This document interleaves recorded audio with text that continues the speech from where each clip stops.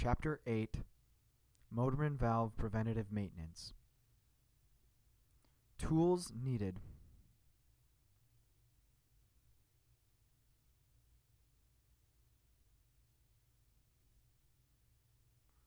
You're going to need a Phillips screwdriver,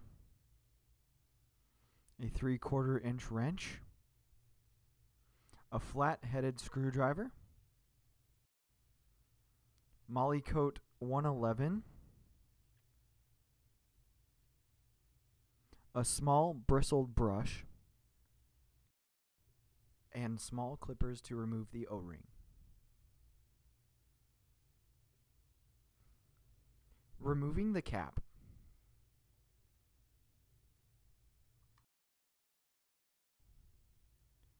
We will remove the 2 screws using the Phillips screwdriver. Once both screws are loosened, the spring will be released and you will hear a small snap.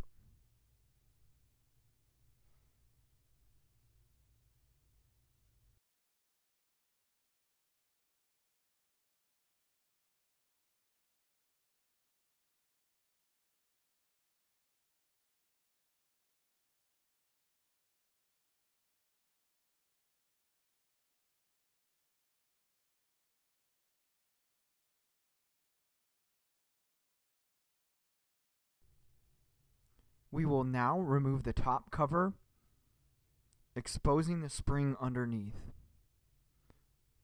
You will then remove the spring as well.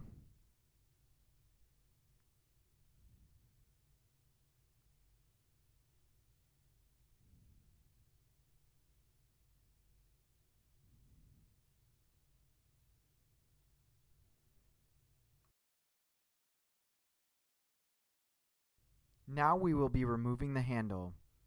You are going to remove the handle by turning it counterclockwise.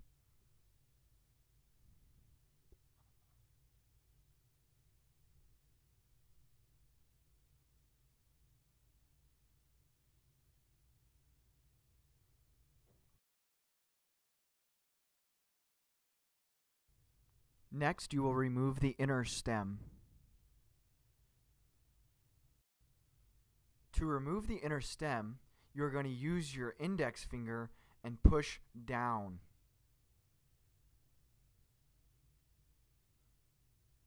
Here is what the inner stem looks like. Removing the caged O-ring. To remove the caged O-ring, you're going to use a flat-headed screwdriver. Watch as we get the flat-headed screwdriver underneath the caged O-ring.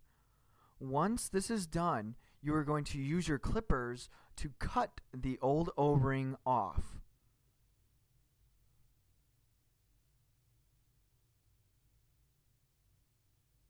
Use caution when using the clippers.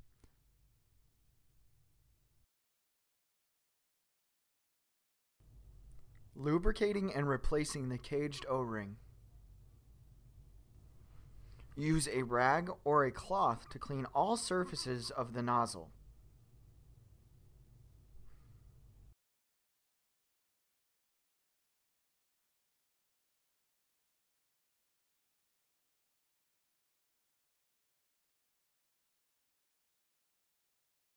Now we will use the bristled brush and the Molykote 111 to lubricate the nozzle.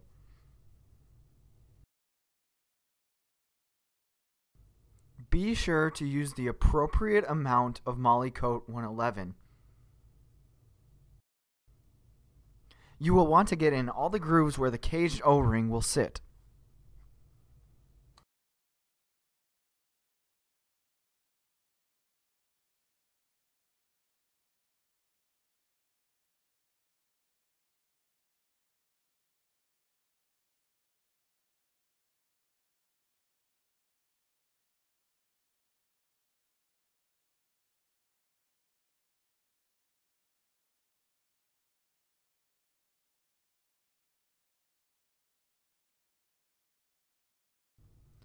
We will now be installing the caged O-ring onto the valve body.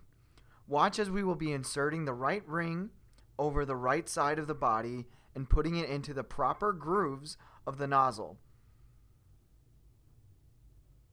Then we will be placing the 2 center ribs into position, where we will then pull the ring over the nose of the nozzle.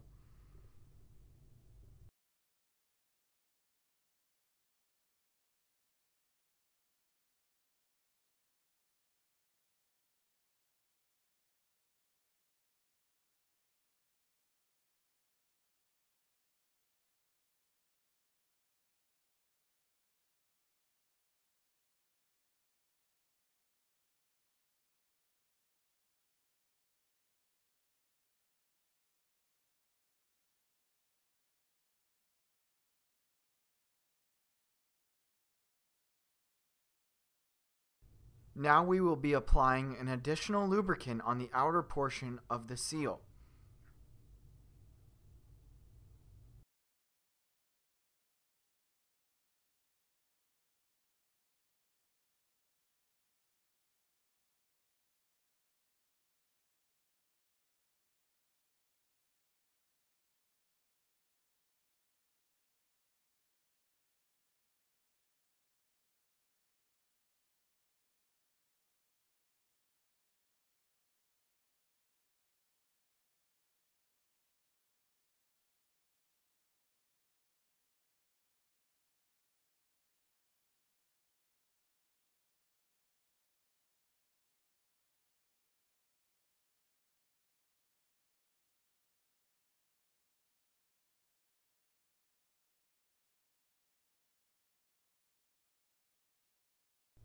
Assembling the valve.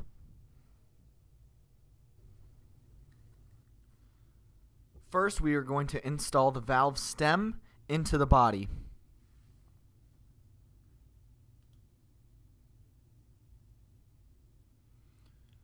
Be sure the hole is facing forward. We will then slide the stem into the body. Replace the spring retainer with the hole facing forward. Match with the valve stem. Now you will insert the handle into position. Continue to turn clockwise until the handle is now tight.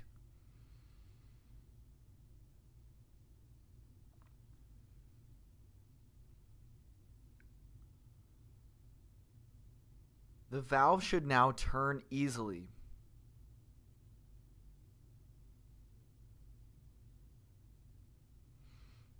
Next, you will insert the spring on top of the spring retainer.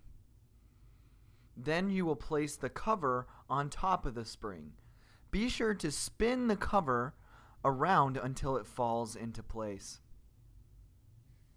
Tightening the valve.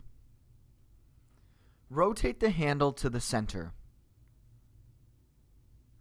Next, you will use the Phillips screwdriver to screw in the screws. Place the screw into the clip and then into position on the valve body. Install the screw halfway into position as seen above. Repeat on the other side of the valve body.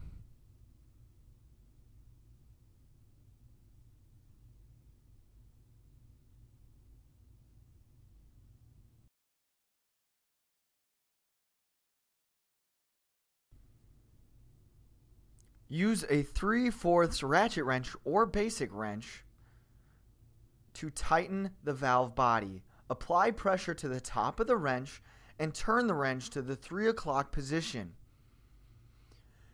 You will then remain applying pressure to the top of the wrench to screw in either screw. Once the screw is tightened, you may remove the wrench.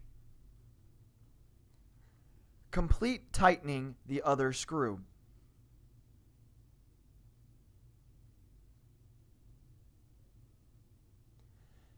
Now you will have enough tension for the valve handle to open and close fully.